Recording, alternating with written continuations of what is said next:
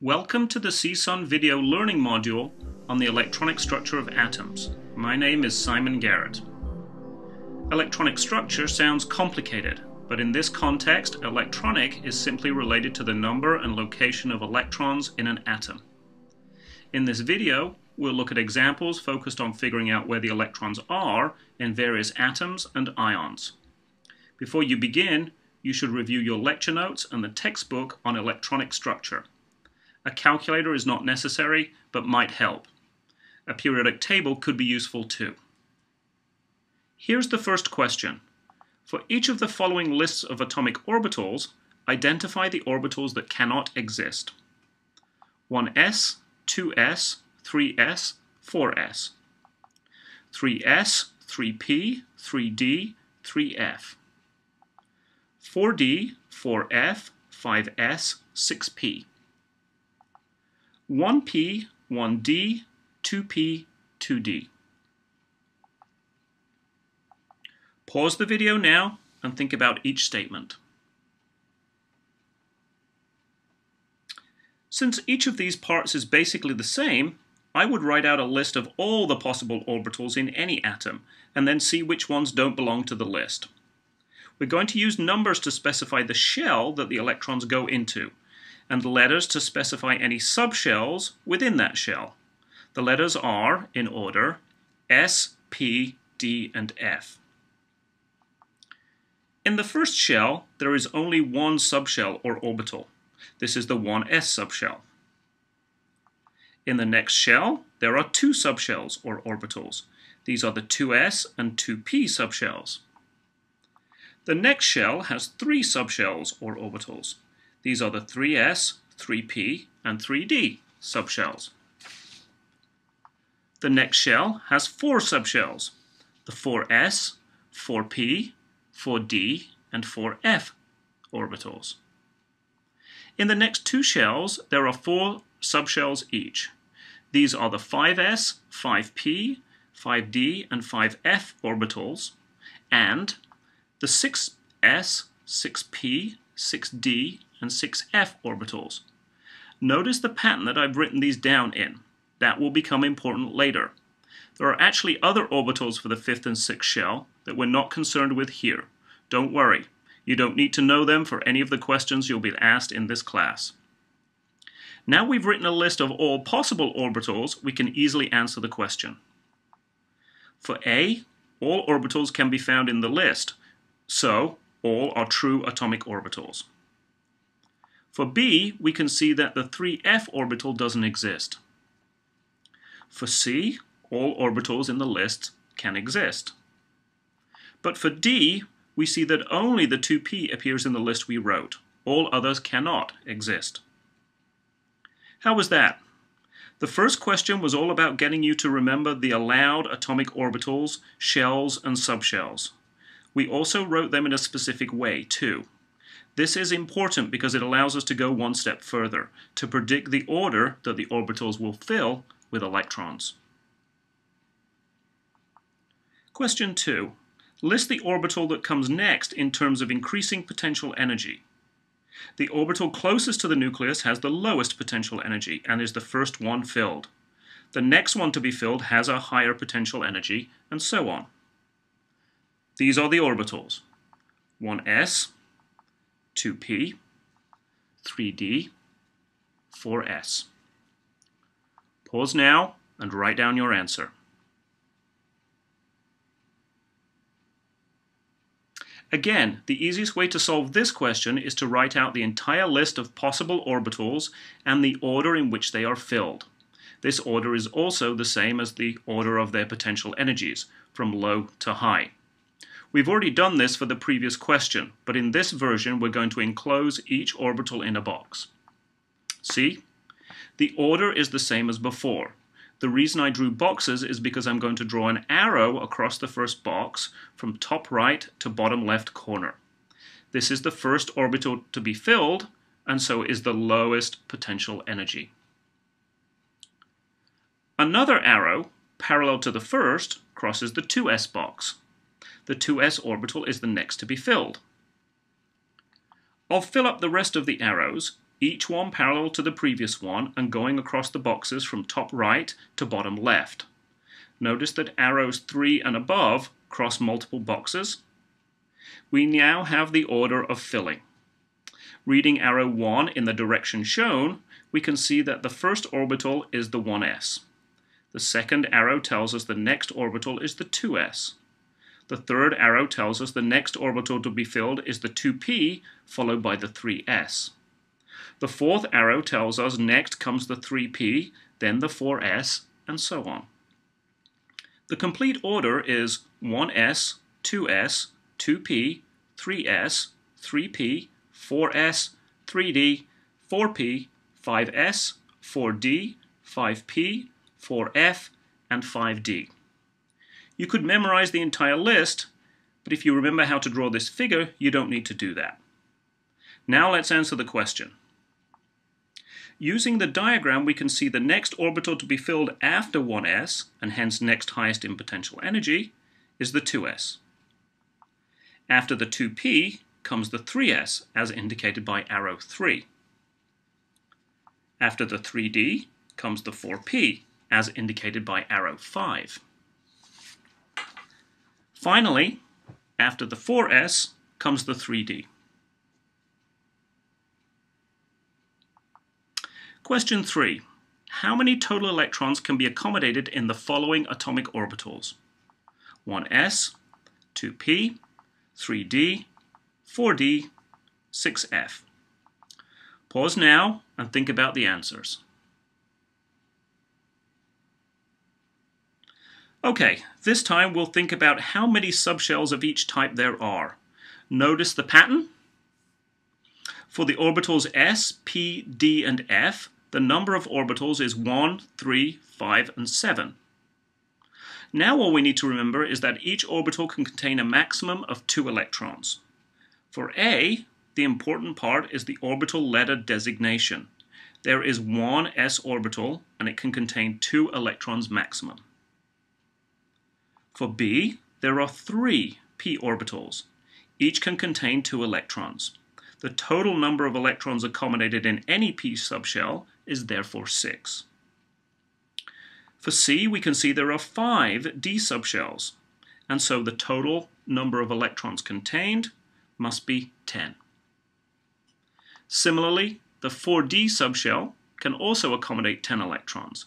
In fact, the 3d, 4d, 5d, and 6d subshells can each accommodate 10 electrons. The principal quantum number, the first number, is unimportant. Finally, the F subshell can contain up to 14 electrons maximum.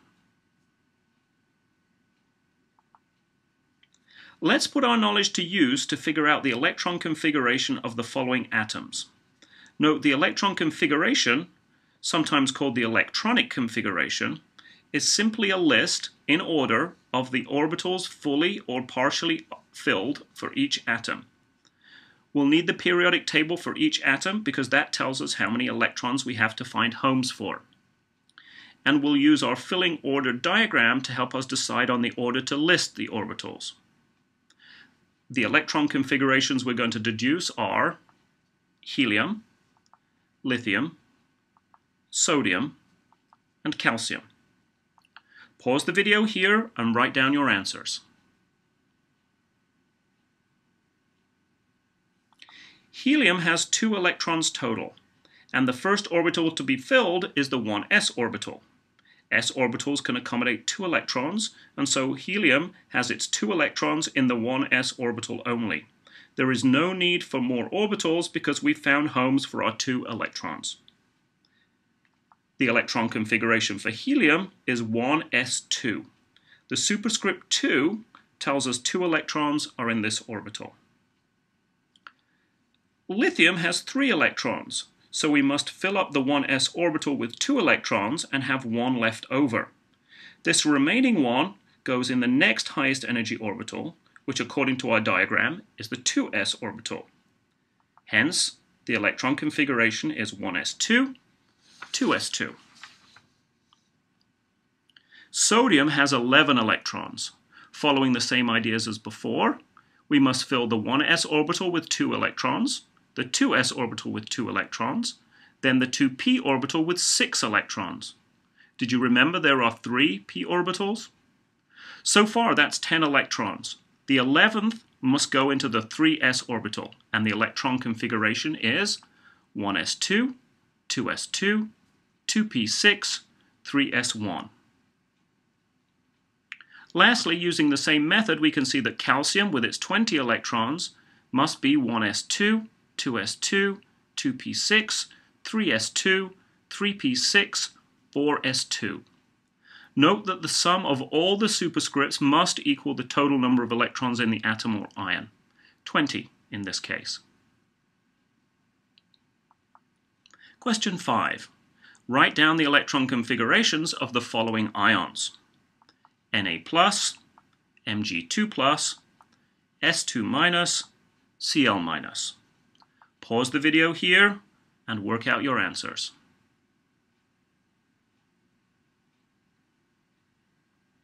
Note that the same method we used in the previous question works for ions too.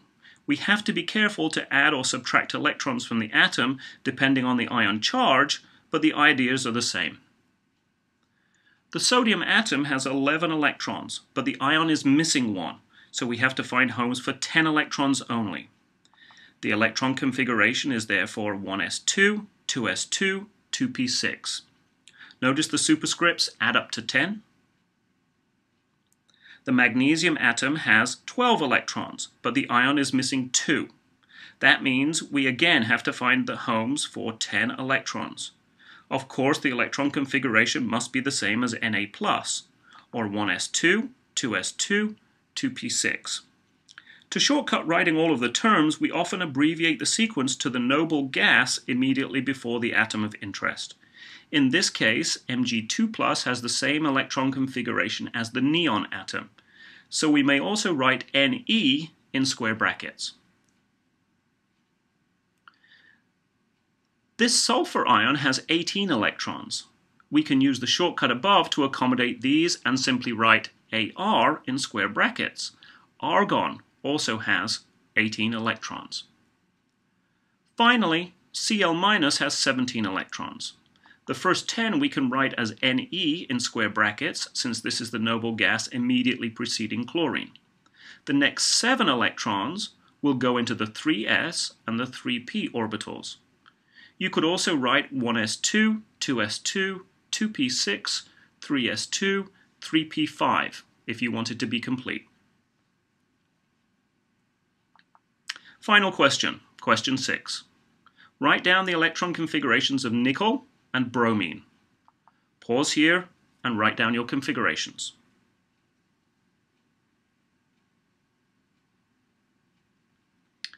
You probably wrote down the orbital filling diagram and worked these ones out like before, but there's another method. It relies on the shape of the periodic table, part of which is shown here. In this method, you need to remember which electrons are the outer or valence electrons in each part of the table. Notice that all the yellow boxes have s electrons as valence electrons, and all the green boxes have p electrons as valence electrons. The period number tells us which principal quantum number to use too. The only glitch is for the d electron block in the middle. To find the electron configuration of nickel, find nickel on the periodic table, then read across from top left, writing down the orbitals as you go until you reach the atom of interest. For nickel, we read across the first row 2 boxes, so the first entry in our electron configuration is 1s2. The next row down, from left to right, is 2s boxes, followed by 6 2p boxes. So the next entries are 2s2, 2p6. Continuing, we find 2 3s boxes, followed by 6 3p boxes. On the final row, we count across 2 4s boxes, and then 8 3d boxes. Hence, our electron configuration ends in 3d8. Using a similar idea for bromine, we count across the 4s boxes, all 10 3d boxes, and end up counting 5 4p boxes. The full configuration is 1s2, 2s2, 2p6, 3s2, 3p6, 4s2, 3d10, 4p5. You may find this method of counting across the rows easier or faster than drawing out the orbital filling diagram each time. So let's summarize. Atomic orbitals are the places where electrons are accommodated in the atom. Atomic orbitals are specified by two quantum numbers, the first one specifying the shell and the second one the subshell. The first is an integer with values 1, 2, 3, 4, and so on, and the second is a letter with values S, P, D, and F. The order of the orbitals in terms of potential energy or filling is important. You must memorize it or be able to work it out from the orbital filling diagram or periodic table. Different subshells accommodate different numbers of total electrons. Any s orbital can hold 2 electrons, any p orbital 6 electrons. D orbitals can accommodate 10 electrons, and f orbitals can accommodate up to 14 electrons. Electron configurations describe the number and atomic orbitals associated with all the electrons in an atom or ion.